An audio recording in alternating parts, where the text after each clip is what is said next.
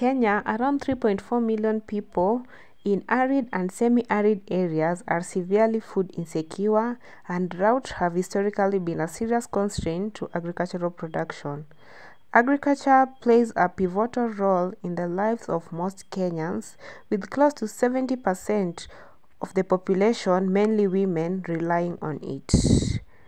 Today's episode features a woman farmer in the semi-arid areas who's been in farming for more than 20 years. Let's get to see what crop she grows and how she maintains it, plus how she managed to store water for production to happen all year round. This is on the Farm KE channel. Make sure you like, comment, subscribe and share.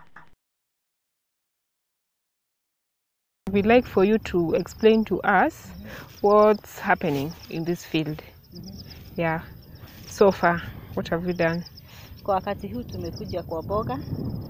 Mboga yenyewe ni changa, iko na wiki mbili. Tumeipanda juzi na mvua. Na sasa ndio tunajitayarisha kutoa kwekwe. Lakini bado sijapea fertilizer kwa hii juu. Tulipanda wakati kuna mvua na tuliogopa fertilizer iende ikapelekwa chini na maji ya mvua. Kwa hivyo sasa hatujaweka. Hakuna mambo mingi sana tumeifanyia. Mpango ni kwamba tukishamaliza kupalilia mara ya kwanza ndio tutaweka mbolea for the first time. Na sasa hiyo mbolea itabidi tufuatanishe zote mbili. After 2 weeks tuweke sasa ile tungefaa kuweka after 18 days. Lakini kwa wakati huu hii haina mambo mingi, ni kutoa tu kwa watu wa kampuni wale wa seeds na kukuja kwa shamba, lakini mbolea tayari tumeweka. Ile kitu hatujaweka ni fertilizer. Okay. And then kama unaweza tuelezea spacing ya between this one plant to the other, umetumia spacing gani? Kama vile nilisema, nimekuja kufikiria kwamba mboga inasukumana ikikuwa kubwa, na hasa kwa wakati huu tumeweka, hatukuwa tumezoea kuweka mbolea, lakini this time we have been very serious. Mambo ya mbolea tukaona tubadilishe spacing, kwa sababu tunaogopa hii mboga inaweza kuwa kubwa, kwa vile hata weather naye ni nzuri. Unajua wakati kuna mvua mboga inapenda sana maji ya juu. Lakini hiyo spacing sasa badala ya kuweka 30 tumeweka 45 na laini kwa laini hatujabadilisha. Lakini tunaamini ya kwamba hii mboga kama mtafanya follow up mtakuja kuona ni kubwa kabisa wakati wa kuikata. Okay. Sawa. Okay. Na tukiangalia kama hii mboga ndogo, hebu tusonge hapa tuone. Tukiangalia mboga kama hii ndogo, hii leaf yake inaturn. Iko na last.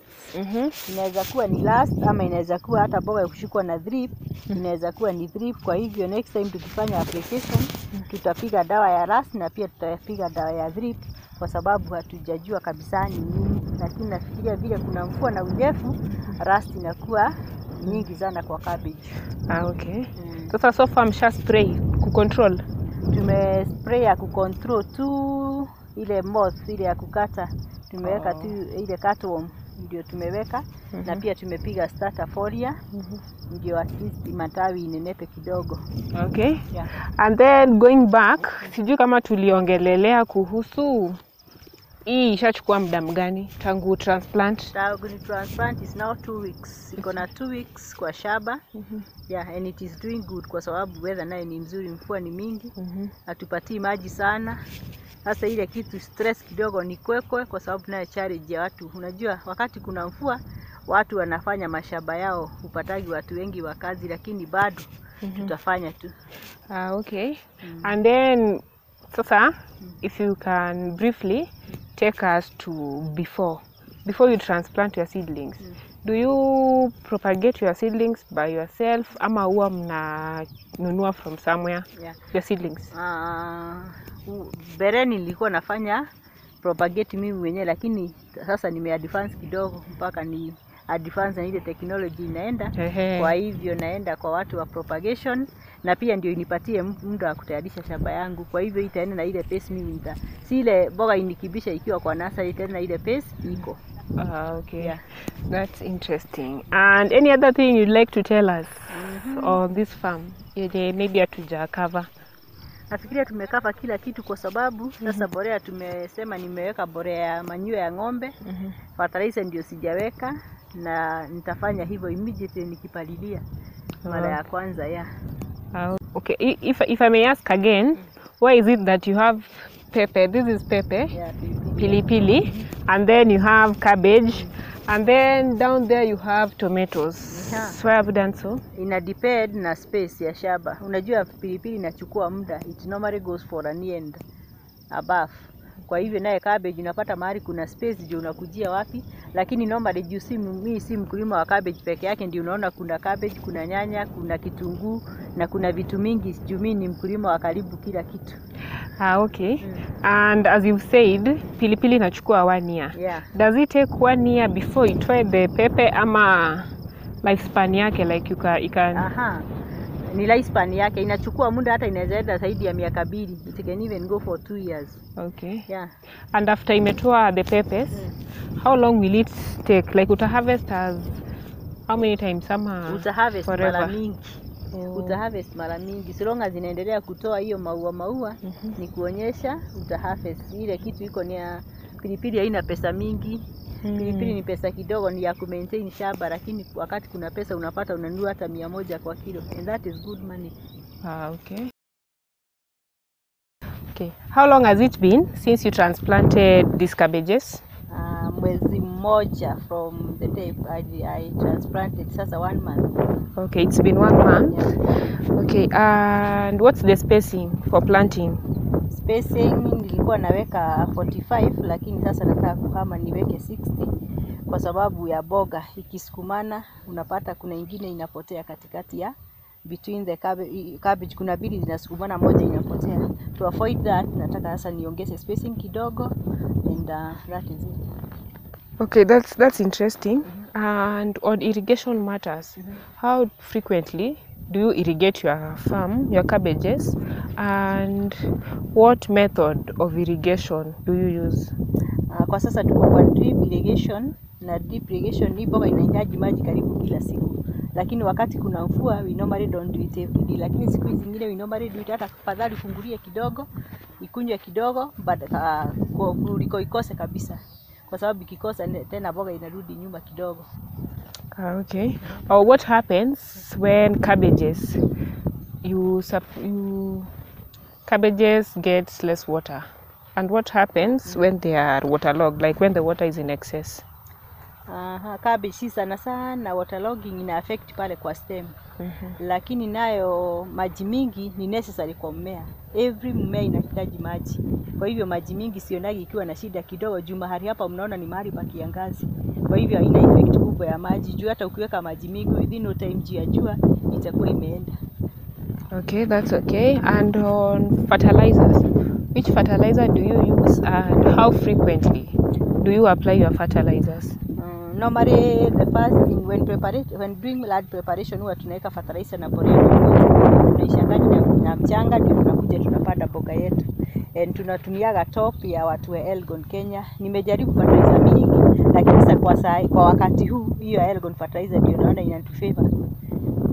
Sijui ni kwa nini, najua siwezi elezea, lakini najua ukitumia fertilizer tofauti you'll come to realize kuna moja unatumia inakuwa sawa, ingine unatumia inakuwa si sawa, lakini currently we are using strictly vitu mingi from Elgon Kenya. So you only apply fertilizer twice, at planting and top dressing? Yeah, we do normally do it twice, top dressing and planting. Sasa top dressing is supposed to be done within 18 days, lakini wakati mwingine unapata tunafanya maybe 21 or even a month. It depends, unajua ina depend na mfuko ya mtu. Kama una do mambo inakuwa ni stress. Okay. Yeah. And I can see right now weeding is in progress. Yeah. How frequently does cabbage need weeding? We normally do 3 times. Sometimes we do 3 times, but the major ones are 2. Yeah, that one ile ya kutoa ile kweko inabaki kidogo juu. With the time kweko inapotea cabbage ikishikana. Okay, and for you this is the second or the third weeding? This is the first weeding. We are doing it for the first time. Before imekuwa mingi ndio unaona kwa kweko ni kubwa. Okay, this is the first weeding. Yeah, the first weeding, and very soon we are coming back. Very soon we are coming back. Unaona tulilima na mvua, kwa hivyo hiyo kweke unaona inasimama, lakini haitakuwa kali kama hii ya kwanza. Okay. Yeah. And as at now these cabbages are 30 days, 1 month old. How long will they take before they form the cabbage head? Within the second month unaanza kuona kichwa hapa na pale. The second month. Okay. Second month unaanza kuona kichwa hapa na pale. Okay. And then how long does it take to fully mature the cabbages? It depends with the weather, kwa sababu wakati weather iko mzuri, they can take 75 days, but when the weather is a little bit harsh, inachukua 90 days. Lakini between 75 and 90 days in there you can harvest. Okay, talking of weather, what kind of weather favors cabbage farming? Just as comparing to this place. You know what happens when the lanes are onset, the cabbage will form very quickly. But wakati mvua iko chini, ni drip peke yake, unapata kuna mahali drip haiwezi ingiza maji, na unapata kuna challenge ya drip kuwa imezibwa. So those are challenges, lakini mvua ni perfect. Okay. And right now we can see your cabbages are so healthy. Does cabbages have pest or disease infestation, and what kind of pests and diseases do cabbage have? Yeah, they have pests, but cabbages haina challenges. We normally do cutworm. Inasumbuka kwanza wakati umepanda, lakini kwanza cabbage ikishika mambo ya pest labda ni aphids. Haina mashida mingi kama hizi mimea ingine. Cabbage is perfect. Yeah, okay. It seems it's so easy. Yeah. How frequently do you spray for the pests and insecticides? Kama vile nimesema cabbage hainaga shida mingi. So you spray as ukiona kuna pest ndio unakuja una spray, lakini wakati mwingine you just apply foliars. Foliars are very important to maintain the color of the cabbage and also the size. Okay. And now we have our cabbages after 75 to 90 days. What's your market target? Like, where do you sell your produce now? We have so many brokers around. Brokers ndio wanatafuta, wakipata mboga yako iko tayari, wanaenda wanakuja na wanunuzi. We normally don't take them anywhere, they are bought from the shop. Or from the farm. Yeah. And prices will depend with the season. Yeah, prices depend with the season. Kama juzi prices zilikuwa mzuri, lakini right now it's a bit down. Okay. And what's the highest price you can sell a cabbage head? You know what happens? Selling a cabbage head from 15 shillings to 30 shillings, you have made money. So it depends. Kama market ni mzuri unafurahia. If it is more than 30, you are happy farmer. Lakini ukipata hata mtu wa 20 shillings uko sawa. Unajua cabbage haina matumizi mingi ya pesa isipokuwa ni fertilizer. Haina madawa mingi umetumia. Okay. Yeah. And how big is this space that has cabbage? Only cabbage? Only cabbage. I think it's more than half an acre. More than half an acre? Sijapima kabisa, lakini it's more than an acre. And it has carried 13,500 heads. 13,500 heads. That's interesting. Okay, and now as we finish our session, I wanted to ask, out there's someone, a youth or a young woman who wants to venture into farming. What kind of advice can you give him or her? Farming is interesting. You know, when you become a farmer, kitu ya kwanza upatagi shida ya chakula kwa mesa. There is always food on the table. Pia unapata pesa kwa mfuko, pia huwezi kosa. Farming is interesting. Hakuna mahali ingine utapata returns kama kwa shamba. Hata ukiajiriwa kama youth huwezi pata ile pesa mkulima upata. Lakini shida ni kwamba mkulima yeye peke yake ndio ununua kila kitu kwa retail. Na anauza pia kwa retail. Anauza kwa wholesale. Unaona? Mkulima hana retail, mkulima anauza kwa wholesale, lakini we normally I can encourage those people who are interested in farming. Farming is interesting. Nilianza kulima when I was a bit. Nilikuwa na mtoto mmoja 20 years ago. Na hakuna mahali ingine naenda kufanya, na watoto wamesoma, kila kitu nimefanya. Kwa hivyo shamba ni mzuri. Okay. So as you said, you've been farming for 20 years right now. Yeah. What advice can you give that young person now who is in search for greener pastures? Maybe he or she is moving from the rural areas to the urban areas in search for greener pastures, yet hakuna shamba mahali. I would advise, unajua ukulima, hata Biblia inasema mkulima ako na uvumilivu mwingi sana. Ni vizuri wale watu wanaenda kutafuta job mahali wajue kazi iko mingi sana kwa mashamba. mtu akijaribu na mtu asitupe moyo wake isipotee akienda town kutafuta pesa. Hapana, pesa iko huku kwa shamba na akubali kulima. So long as you are hard working, huwezi kosa pesa. Na so long as uko na passion, unajua kila kitu ni passion. Huwezi ambia mtu mwenye hataki kulima aende akalime. Hapana, hawezi kubali. Lakini kama uko na passion ya kulima, farming is interesting. Lakini pia uvumilivu, it's very important. Kuwa na uvumilivu, patience, space. Miaka 20 nimelima na sasa ndio nimeanza kuona returns. Sijui kama ni vile watoto wamemaliza shule hapa nini. maybe returns zilikuwa, but you had other avenues ya kupeleka pesa. Ya kupeleka hiyo do. And then for 20 years is no joke and you are still in it. Na siachi. What's that one thing that is still keeping you in farming as a young woman? Farming is my passion. Nimejaribu biashara, nimejaribu mambo mingi, lakini narudi tu kwa shamba. Unajua hata biashara ile returns unapata kwa shamba huwezi lipata kwa biashara. Biashara unapata pesa kidogo, lakini kwa shamba kama ni mboga ikikatwa, si I'll get maximum returns. Hata kama nimetumia pesa na situmiagi mara moja. So passion ndio kitu ya muhimu sana. Passion beats everything. Yeah. And are there times where you make losses, like maybe your cabbages or your other farm produce get infested by pests and you go on loss? Yeah, we go at losses, but clearly ile loss kubwa inaletwa na wakati kuna flooding kwa market.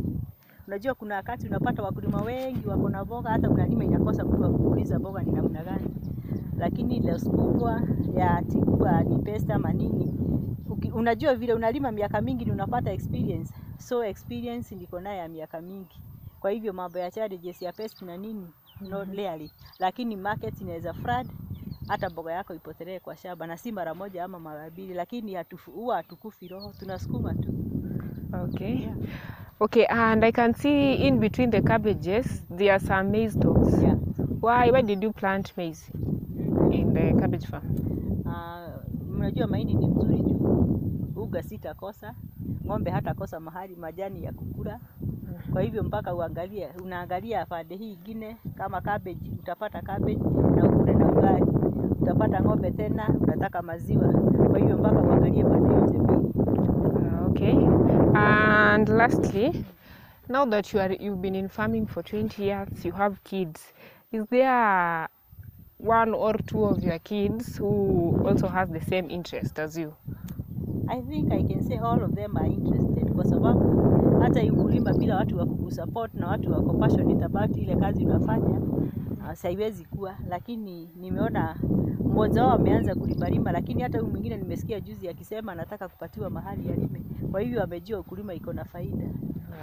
That's so good. Yeah. You are not only inspiring other people outside, but even within the family. Yeah. Okay, thank you so much. Anything you want to add? Advice to the farmers, to the youths, to young women? Advice ni kulima si baya. Kulima ni yes, kuna uchafu mwingi juu utaingia kwa mchanga na uingie na hata vidole na kila kitu. Lakini ni chance unapata unafanya mambo yako bila shida. You normally learn frequently without a lot of problems, na pia unaona utapata pesa kwa mfuko. By the end of the day, hakuna kitu kingine tunatafutia. Unaweka chakula kwa sahani na pia unapata ukiitishwa 1000 huwezi kosa. And that is important. Okay. Yeah. Okay, thank you so much.